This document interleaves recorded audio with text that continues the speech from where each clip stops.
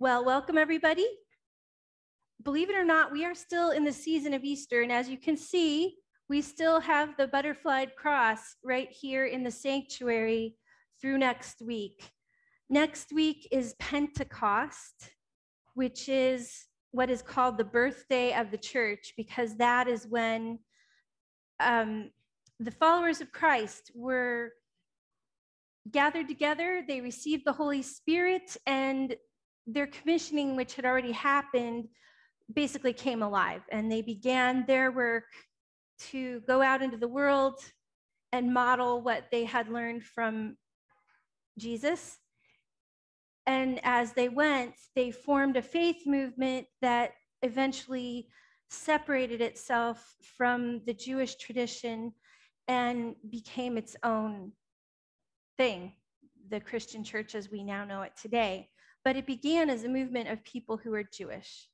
And Pentecost is where this movement begins. So that's next week. So I encourage you to wear red.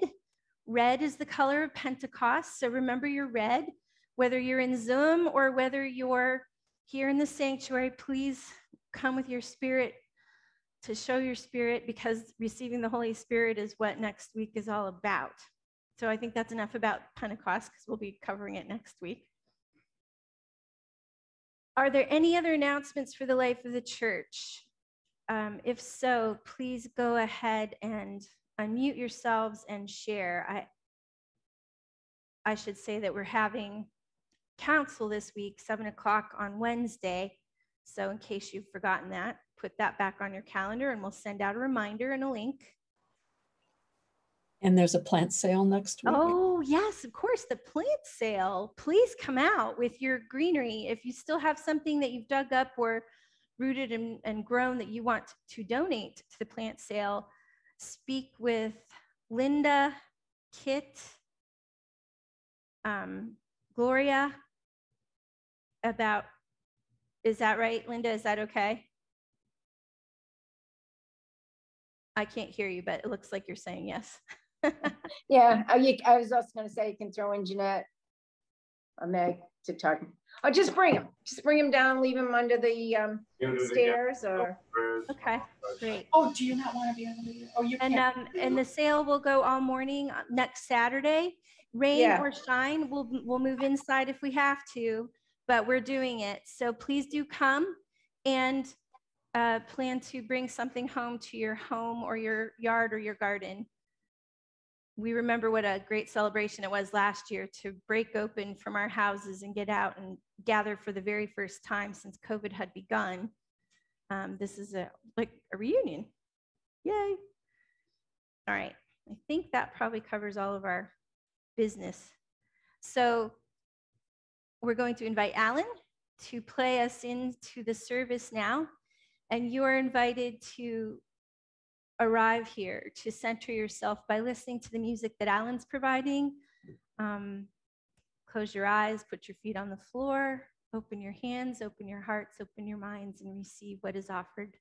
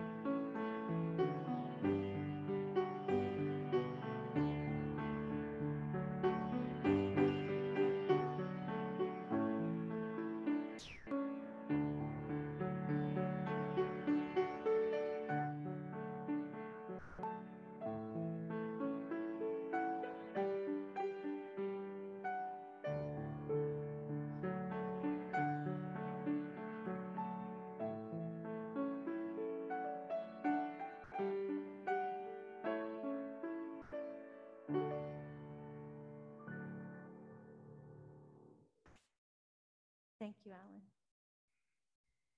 If you are here in the sanctuary, you'll find the call to worship in your bulletin. If you are in Zoom, you will see it on your screen. I will read the leader part, you can all join in the people part. If you're here in the sanctuary, another couple announcements. We're going to go with the guidance of other churches in the area. You can sing behind your masks in the sanctuary now. Makes a difference. It's important to be able to participate. So you still have to wear your mask, but you can sing out loud. That's all right. We're giving it a whirl. Now, that being said, we're going to go to the call to worship. And I would love the people in the sanctuary to read out loud. I want to be able to hear you. So it's a 2-page, if you're looking on the screen, it'll be 2 pages long. The earth is the Lord's, and everything in it, the world and all who live in it. For Yahweh founded it on the seas and established it on the waters. Who may stand in God's holy place?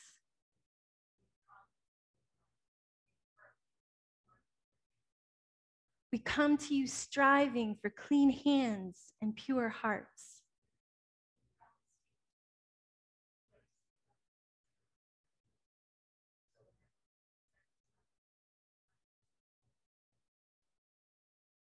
We come to receive blessing and vindication from God our Savior. Such is the generation who seeks your face, O Lord.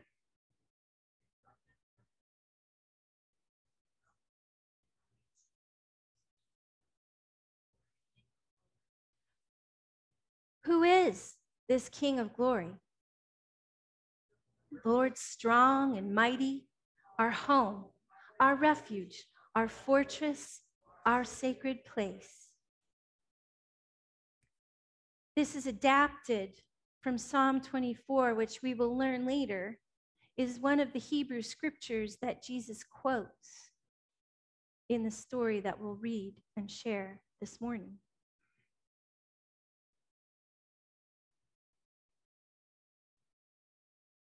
We begin the prayers of the people with those prayers that have already come to our attention, and then we will invite you first in the sanctuary. Alan, you know what? I forgot the microphone. You know, the portable microphone. If you want to grab it out of the closet, it's in the... Alan's like this amazing person who kind of like does all these things besides play the piano and the organ. So let me offer you first those prayer concerns that have come to us. Then we will ask the people in Zoom to go first with their concerns, and then we'll ask the people in the sanctuary to add theirs. And once we've shared our concerns, then we will move to our celebrations and our gratitudes. First, we remind you that we received the very sad news that Judy Schumann, who has been a member of our choir, a mentor to our children, a beloved friend and matriarch of this church and this community, died last Saturday. She was with her daughter, and she lived a feisty, fierce life on her own terms through the end. And we miss her, but we know that her son and her husband had gone ahead of her, and that this is one of those promises. It doesn't change how we feel here because we still feel the absence of someone we love, but it's really important for us as a comfort. I mean, my daughter's waiting for me, right? I think she's going to be there to hold the door open for me. So imagine who is holding the door open for Judy and greeting her. It's the promise that helps us live the faith that we live. We think also of Kevin, who has joined us this morning and who was waving at us earlier. We think of new families, parents, new infants, children at risk. We think of those such as Marie who are facing heart surgery, those such as Rosie and Richard, Michelle, Nancy, living with cancer. There are others among us also living with cancer. Some of these people are receiving new but very serious diagnoses. At least one of them has been told to prepare via hospice for her last journey. We pray for children, again, who are at risk or vulnerable. And we hold always Barry and Jan, Richard Augustine, Richard Himmelwright, and so many others in our community who are needing prayers for their body. And we will do the body prayer shortly, but first I want to make sure that if you have prayers to add to the body of Christ, that we hear them. So this morning we're going to start in the reverse order, and we're going to ask anybody that's in Zoom, if you wish to unmute. Kevin's waving, Sandy's waving. Sandy's unmuted, so Sandy will go first. Kev, you're next, okay? Go ahead, Sandy. I'd like to continue prayers for my friend Pat, who is on a health crisis journey. We don't know all of it yet, but just keep her in your prayers. So for Pat, and for living in the unknown, and for all the challenges that Pat is facing, and for those who are trying to shine a light on what's happening, and care for Pat, and be with her on this journey, no matter where it goes. Let us remember that God has walked this path, and we are never alone. God has always been there ahead of us. By the way, we have to add Sasha on our always prayers. Never blink. Sasha's always got a challenge for us. Kevin, go ahead. You have to unmute though, Kev. You're muted, Kevin. Yep. Kevin, I can see you, but you have to unmute. He's doing 1 minute. They're trying to unmute. Can you hear me now? Yep, we gotcha. We gotcha. Okay.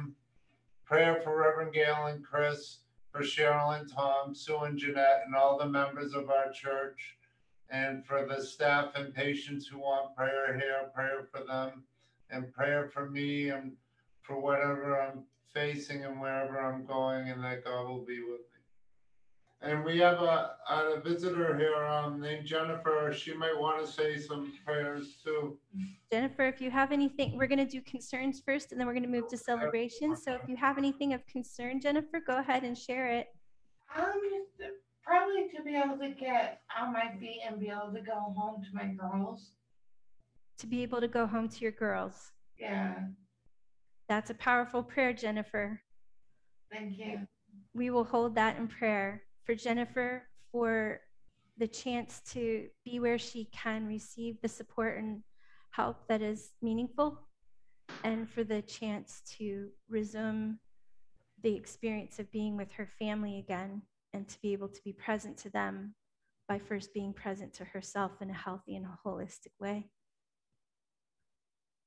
Are there other people that wish to add a prayer of concern? Ginger, go for it. Just prayers for positive test results. Prayers for positive test results. Yeah. Again, we have sometimes people that are in our lives who are friends, our loved ones who are going through diagnostics. Sandy's sort of asking for that same, diagnostics test results to confirm that things are well, or to answer questions and find the root causes of problems. In both cases, the waiting in the unknown is so hard. It's probably one of the hardest things that we ever do, is to not know. We're curious and we want to know. So for our uncertainty, may God hold us in that place as well. And Jennifer, go for it. Just prayers for my daughter, just to make the right decision of moving forward and getting a new job in her field. There are positions open all throughout the Kettering network here in her field that would get her foot in the door. So I'm hoping she'll take that, have that faith that she can do it, and to go ahead and apply. So for our children, and we're gonna pray now with sort of the focus on clarity discernment, the courage to take the steps that lead you to the calling that is your calling.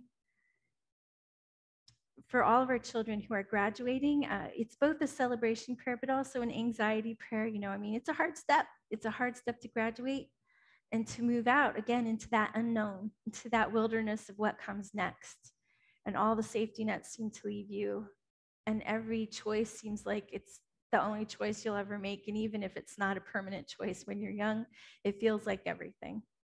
So for the courage to take the step and begin to know it's not everything, but it's the next step. And it can take you someplace powerful. And if you get it wrong, that's how we learn. If we don't try, we don't learn. Is there anyone else in Zoom that we've missed that wants to raise up anything of concern this morning?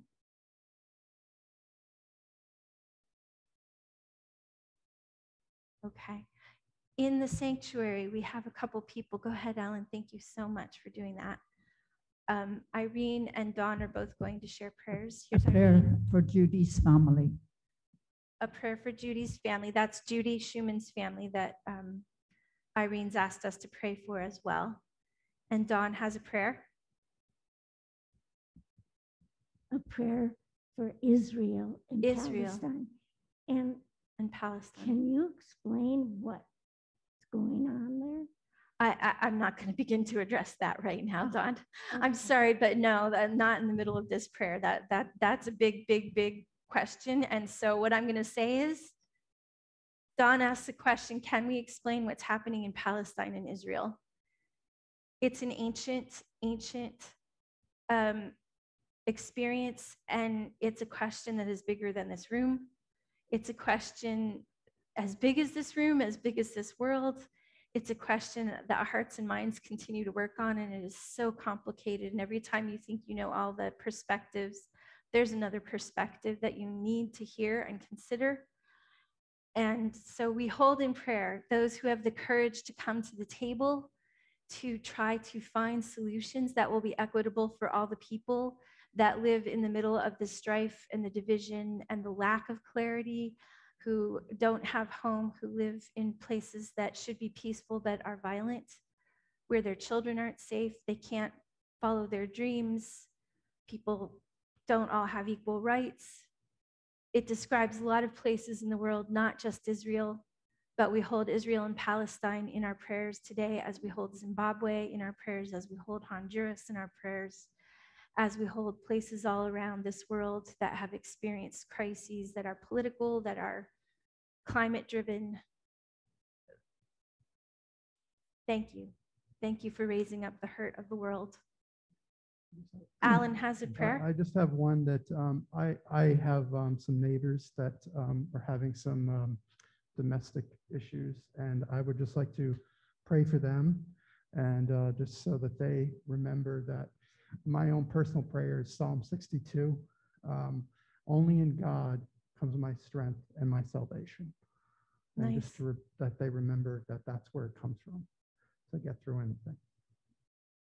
And as wise people say, peace begins. If we want peace in the nation, we must have peace in our community. If we want peace in our community, we must have peace in our family. If we want peace in our family and in our home, we need peace in our hearts. So peace begins inside us and it works its way outward. But we can always work for peace on the outward layers as well. And so we pray for that peace this morning. Any other prayers here in Zoom that have to do with concerns or worries? Please join me in the body prayer, and then we'll move to our gratitudes.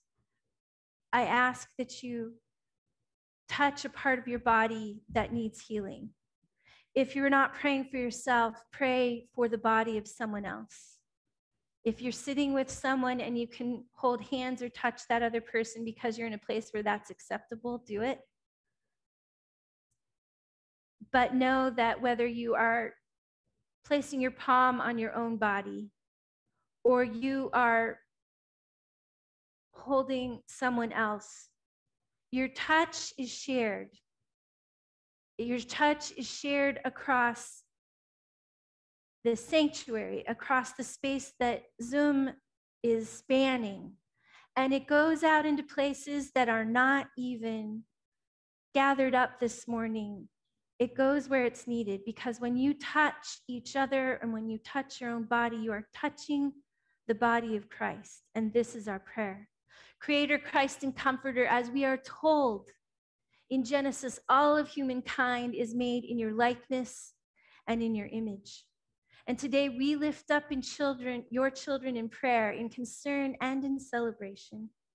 This morning we place into your keeping the parts of our bodies, which are your bodies, that need healing and hope, comfort and dignity, love and renewal. You gave birth to the whole world.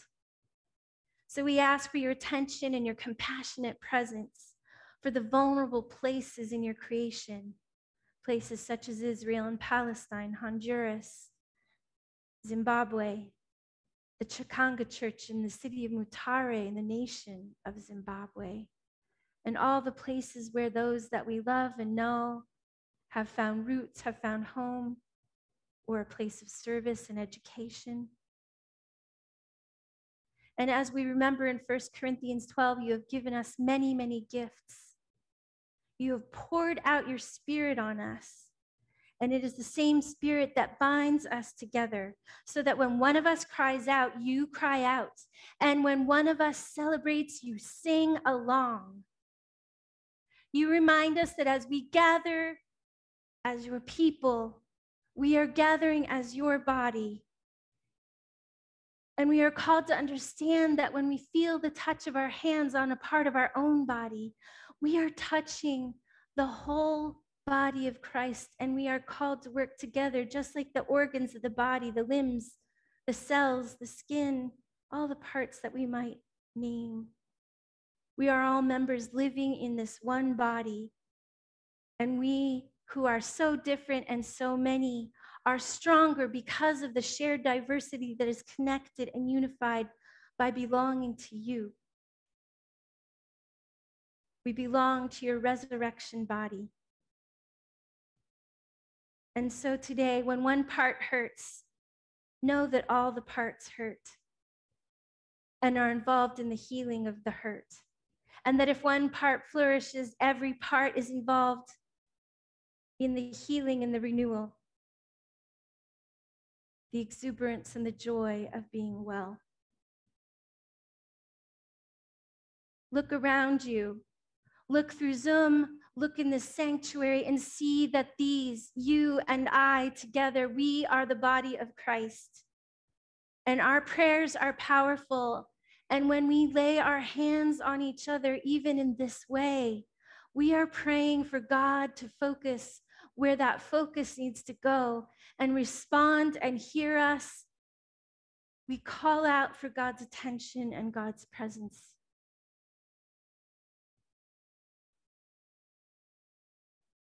We pray for each other's bodies, hearts, and minds, for the hurting and the healing, the living and the dying in the resurrected body of Christ.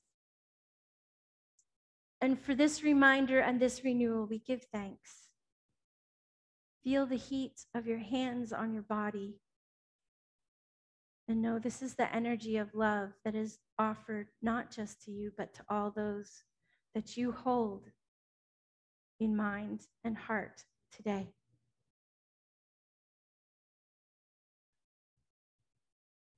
We need rejoicing to uplift us after we pray for our body. We ask that joy will be available to our body, and gratitude and laughter and singing and simple happiness. And so this morning, let us be reminded of those things that give us gratitude and celebration by asking each other, what is bringing you that uplift right now? And I want to bear in mind, first of all, our new graduates, those that have already graduated or are about to and are launching themselves into a new life. May they take wing. May they move into the unknown. Know that they are upheld and loved by more more than just their own energy. They are carried by all of us. Please, if you have prayers of joy or hope, you can lift up your hands and open them and share your prayers. Let's start in Zoom again. So if anybody in Zoom has a prayer you want to lift up, I see Jan. Jan will go first, then Kevin. I do. We are so grateful and so excited. Barry yesterday had his first golf lesson in a para golfer. He did. He's golfing. He did. He put practice range. Here he is. In practice range. Oh my gosh! Raise your hands. Yes, he did. He did, and because of it stands him up, but because of the back of it, he has to learn how to play one-handed because he can't turn. So his very first lesson, he was hitting his driver over 100 yards straight. Oh my Lord. I think he's in the background kind of showing off there. Yes, he's showing got off. His thumbs up for the drive. Okay. Prayers Life is good again. And I have another prayer of gratitude. My son is coming next Wednesday to stay for a week to give me a break, and I'm coming to the Valley, and I will be in church next week. I can't wait to see everyone in 3D. Beautiful. 3D. I love that. And thank you for all your prayers and your support. Of course. Kevin, why don't you unmute and you can go next. There you go. I'm grateful for the great weather we've been having, for the people who've been kind, caring, and loving, and just a simple word can change a person's day. I'm grateful I made a friend, Jennifer, and some of the other friends I've made here, and the staff, and I'm grateful for our church, and I'm grateful for God. Do you want to say something, Jennifer? What you're grateful for? I'm grateful for the Lord's salvation and keeping me in his care, and my girls having concern and love and compassion for me. For Jennifer, praise for the Lord's salvation and for the care and compassion of her daughters. Yeah, God loves us through the people around us, right? That's how we experience love. It's very real. Are there any other prayers of gratitude? I see Tom and Cheryl. Go for it. Just unmute.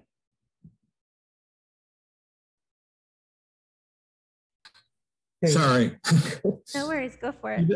Every year, we all have one of these things where we celebrate the date we were born. And the difference is tomorrow, we're celebrating one of those dates for Cheryl that has a 0 on it. So it's extra special. And zero. We have company coming all the way up from Virginia to help celebrate. And you may hear us singing happy birthday, in which case, please just plug your ears, Alan. I'm sorry, we're not ready. But it's a happy birthday after a very long year. Happy birthday, Cheryl. And for anybody else whose birthday has come in this time, is there anybody else we need to out right now? Probably that people aren't confessing. All right, any other prayers of celebration or gratitude in Zoom? If yes, go ahead, please, and unmute. I'm trying to catch everybody, but I don't want to miss anyone. All right, you guys are being quiet out there, so I'm going to turn it over to to Sanctuary. Does anybody here have something you want to say that you're happy about or that you're grateful for? I just want to say, I am so glad we can sing again. Yes, just just the fact we're going to sing behind our masks this morning. So that's a big step for us. We're following the practice of other very conservative churches in the Valley who have taken that step. Okay. Then let us, in the great tradition of Annie Lamott, our help, thanks, wow guru, who brings our prayers to the simplicity of one word. We thank God for the things that remind us about love, about renewal, about life, that it comes even in the most surprising of places.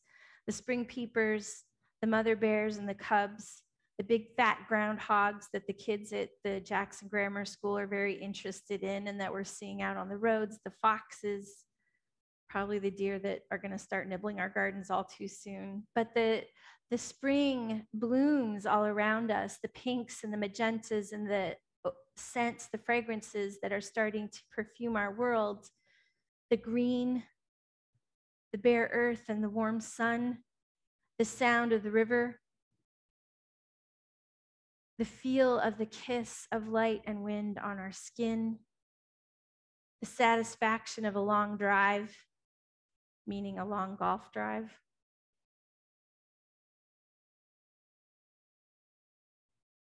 The ability to be together when we can be together. And the joy of singing and music. We give thanks and we say, oh God, thank you, thank you, thank you. And now together, we lift up our voices. Please unmute as we pray together the Lord's Prayer. And you can find it in your bulletin if you are not familiar with it. Our Father, who art in heaven, hallowed be thy name. Thy kingdom come, come, thy will be done, on earth as it is in heaven. Give us this Give us this day our daily bread. Forgive us Forgive us our sins, as we forgive those who who sin against against us. us. Lead us not Lead into us not into temptation, Deliver us but from deliver us from evil. thine is the For thine kingdom, Thine is the kingdom, power, and glory forever. forever. Amen.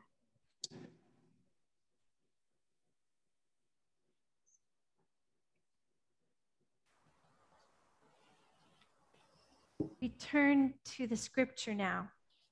And this morning we will be talking about emotional well-being. And we will take as our scripture a story lifted from John chapter 2, verses 13 through 22. You'll find it either on the back of the bulletin or on the screen if you wish to read along. The Passover of the Jews was near, and Jesus went up to Jerusalem. In the temple, he found people selling cattle, sheep, and doves, and the money changers seated at their tables. Making a whip of cords, he drove all of them out of the temple, both the sheep and the cattle.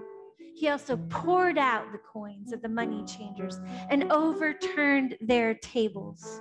He told those who were selling the doves, "Take these things out of here. Stop making my Father's house a marketplace."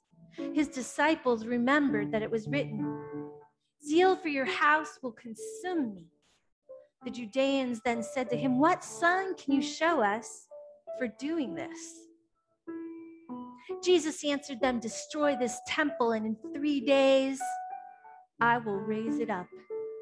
The Judeans then said, "This temple has been under construction for 46 years, and you're going to raise it up in 3 days?"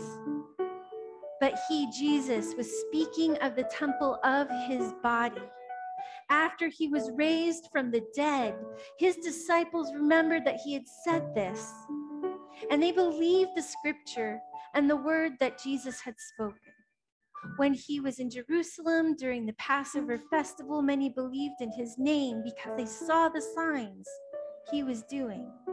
But Jesus, on his part, would not entrust himself to them because he knew all people and needed no one to testify about anyone, for he himself knew what was in everyone. So ends the reading.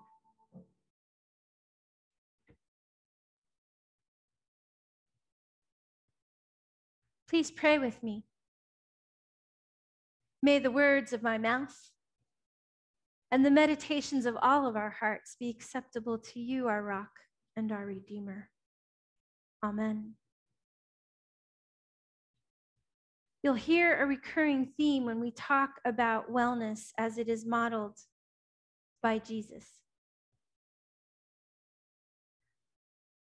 It has to do with connection and belonging. And that connection involves connection to our own entire selves, our whole and our healthy selves. Connection to other people, connection to creation, and connection to God's self. It is through our connection that we experience the power of love and compassion to heal us and to be able to offer it to others. It gives us a sense of purpose. It gives us hope. It is the source of gratitude. It is the source of perspective and resilience. And so, what does that have to do with Jesus, who makes a whip and raises his hand in the temple or in the marketplace outside the temple's center? Why is this an important story, except that we know it's a public act? When we looked at the artwork that has been done across the centuries about this story, often the artists depicted a very vibrant, action-oriented Jesus. It's one of the most demonstrative scenes that you will see an artist portray, with Jesus in motion, often with a very stern or forbidding or even angry facial expression. And also many of the artists, especially the ones that painted in a real or sculpted in a realistic way, have people cowering in fear, so afraid of what they see. But artists are interpreters. And what I want to say is that if you read the text again, Jesus does not raise his hand to any person in that temple. He raises his voice and he uses the whip to move out the animals. He overturns tables. He scatters coin. He's not gentle, but in no way is he destructive to the people that he is addressing. Instead, consider that this is a deliberate, a very intentional act, and although there is passion in him, his voice is raised, and he has chosen a very vivid act that will impress people, that they're going to talk about, that they will remember, that will become a story in the Bible, that in 3 of the Gospels is actually placed at the end of his ministry in the last week of his life, and is considered to be an act that probably got him in trouble for real with the authorities and became one of the grounds for charging him, trying him, and executing him. But in this gospel, it's placed at the beginning of his ministry. And those who gathered at 5 o'clock and wrestled with this text imagined the young Jesus. He's just performed the miracle we talked about last week when his mother asks him to turn water into wine. He's new and he's just coming into the public forum, and he chooses this action to announce who he is in relation to his faith. It's very important that we remember that when he speaks, he is quoting different passages of the Hebrew scriptures.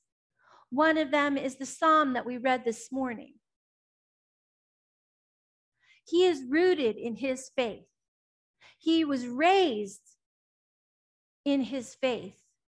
And he draws on the strength of his faith and his conviction that God is present with him. And God cares about what's happening inside that temple and on the outskirts of that temple and out in the streets and in the homes of the most disenfranchised people. And when he overturns those tables and he scatters the coins and he drives out the livestock and the doves, it's a critique of everything that is going wrong in the world around him. The people who are selling animals sell them at these different tiered prices. His own parents had to dig into their pockets and pay everything that was available to them to buy 2 small birds when he was an infant. And he was dedicated at the temple. Even the animals are a class system. If you're wealthy, you can buy a sheep or an ox. But if you're poor, you can buy a bird. The money changers are there to take money from the world and change the coin of foreign places into coin that was acceptable in the temple. But they charged a fee. So people that wanted to make a donation had to pay interest just to change their coin to that which was acceptable by the institution. God didn't say, I'll only take your denarii. I won't take your Roman coins. I won't take those other coins. God didn't make that rule. God didn't say, oh, hey, the sheep is better than the bird and the ox is best of all, so I really want you all to. Those things come from people, and they were institutionalized, and in that institution was embedded bias and injustice. The heart of the faith that Jesus quotes and that Jesus loves and that he preaches and that he lives, which is embodied inside the temple, that heart is one of love. The temple itself is decorated and fashioned to be mimicking the Garden of Eden. The branches of the candles and the candle holders are mimicking the tree of life. That sanctuary, that haven is supposed to be a place where love meets you and renews you, and life is born anew in you and in that community. And instead, on the outskirts of that temple, people are being taken advantage of. What they can't afford, they're giving anyway. And others are making money on it. And they have forgotten that the heart of the Hebrew scripture, like the heart of the faith that we know now, is to love each other and take care of each other, not take the last coin out of your pocket so you can walk with some more dignity into that temple. Not so that your burnt sacrifice can be the bigger animal instead of the smaller one. Later artists used this story to critique the institutions of their times. One artist painted the temple with the columns of the Vatican in it. We don't know exactly what the artist meant because I haven't studied that far into it, but I can tell you that it was painted in revolutionary times when the French were overthrowing their kings and the Americans were declaring themselves independent from Britain for injustice. Other institutions had become unjust, just as the temple that Jesus was critiquing embodied sometimes injustice.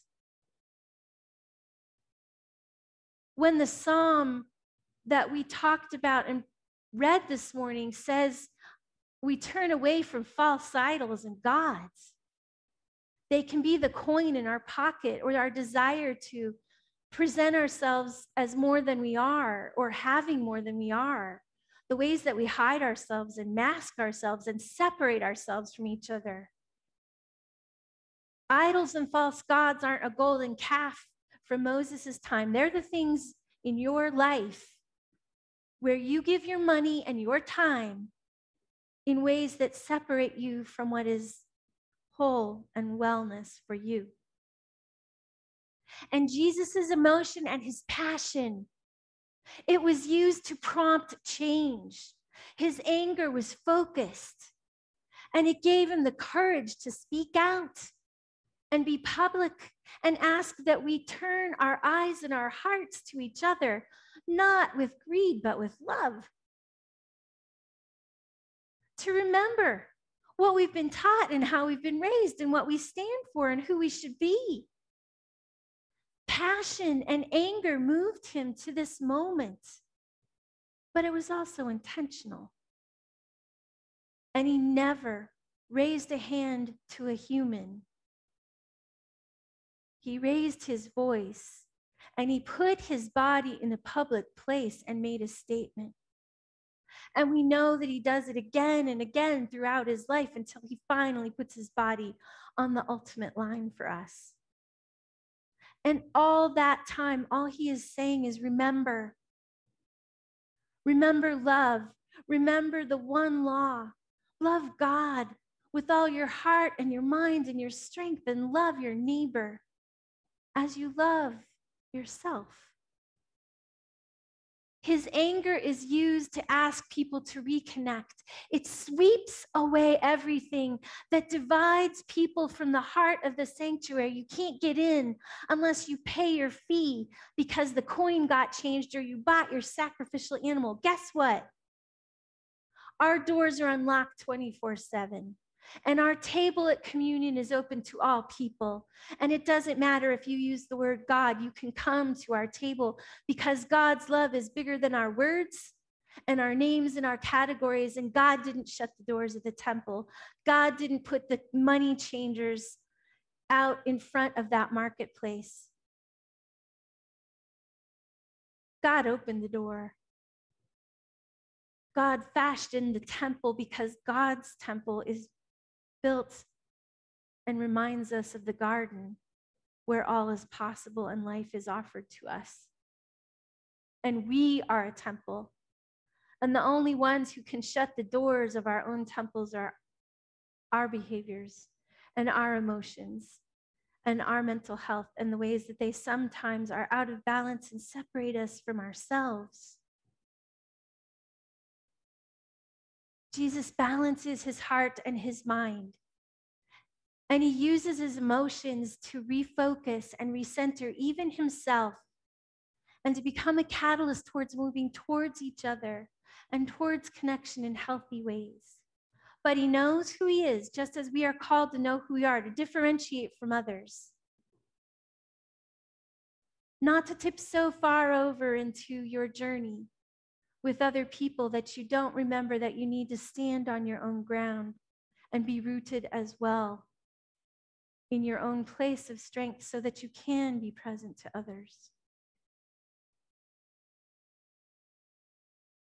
One of the painters, a later painter, painted Jesus in a banking area, and the names of Wells Fargo and other large banks were written on each of the tellers' windows, and men in blue suits with red ties were running from the room wearing the names of the banks when the banks have become institutions that are hurting us. And other artists depicted other institutions that they were critiquing. The story is as fresh as our lives. Who remembers the sit-in on Wall Street, Occupy Wall Street? Do you remember all the students that sat there and camped out? Some ministers call this Occupy Temple, this story. But we can take it as an example of our own well-being and our own emotional health. It's not just about communal health. It's about remembering who you are and that you are worthy of love. You are worthy of receiving love and being loved. And only then can you really offer love to others. Don't let idols and false gods separate you from yourself. Find your way back to yourself. And then you can be present to the people in your life who need you and love you and want to love you back.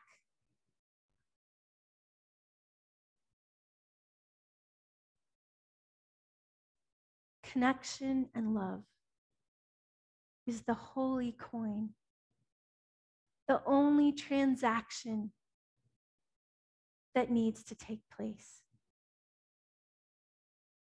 And remember, when your pockets are empty or your heart feels tapped out, you are connected to a greater wellspring. The love you need isn't limited to what you carry. The energy you need isn't limited to what you have access to. You can say, I'm exhausted. I'm ready to give up. I don't know what to do next. And you can be honest about that. And when you reach for connection, this is where love will meet you and will try to restore you and renew you so that you can find that balance that you may not be able to find alone. Love is here with you. And love asks only to be allowed to show up in your life and meet you where you are and help you find your center again. To step out of the marketplace and the noise of the world and into the heart of the sanctuary that is the echo of the first garden and the last garden and the garden that we create together in love. Thanks be to God. This morning we will be singing Praise to the Lord the Almighty. First, I ask that you too will remember us in your giving. We thank you for the commitment that you make to this church. Even this week, we are helping people in very different ways. We are helping people pay for college classes along with the scholarship fund that this church and other churches in the Valley put together. You never know what we're going to be called to do. You never know where we are asked to show up. But your giving helps us care for people here in this valley, people in this nation, and around the world. We can do it because you are present to us. And so we ask that if you have not, that you will remember your promise of this week in an envelope in your giving to jxncc.org. But know that it is done if you feel that you can give to this place and trust that we will honor your giving and that we will be faithful stewards and put it to the work of loving this world. If you don't know that or you don't believe that, don't give. But if you believe that we are present to you and present to others, and that through us you are present to others, then it is right that you should help us. And we thank you. Alan will play us in for our song. You can find the words in your bulletin or you'll see them on the screen. Feel free to sing as loudly as you want out in Zoomland unmuted. I mean, muted, please. And here, sing behind your masks. Enjoy singing.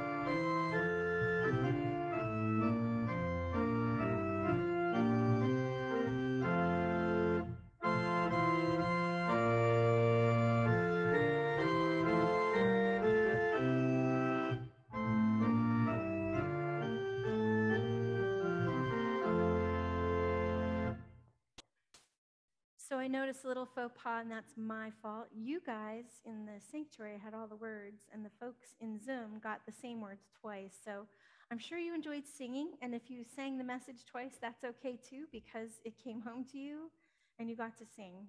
But we will work on my editorial care going forward for the slides for the service. We join together now in the benediction. The words will be again up on the screen. You can find them in your bulletin and sing along again here in the sanctuary as you sing at home, that we may sing together.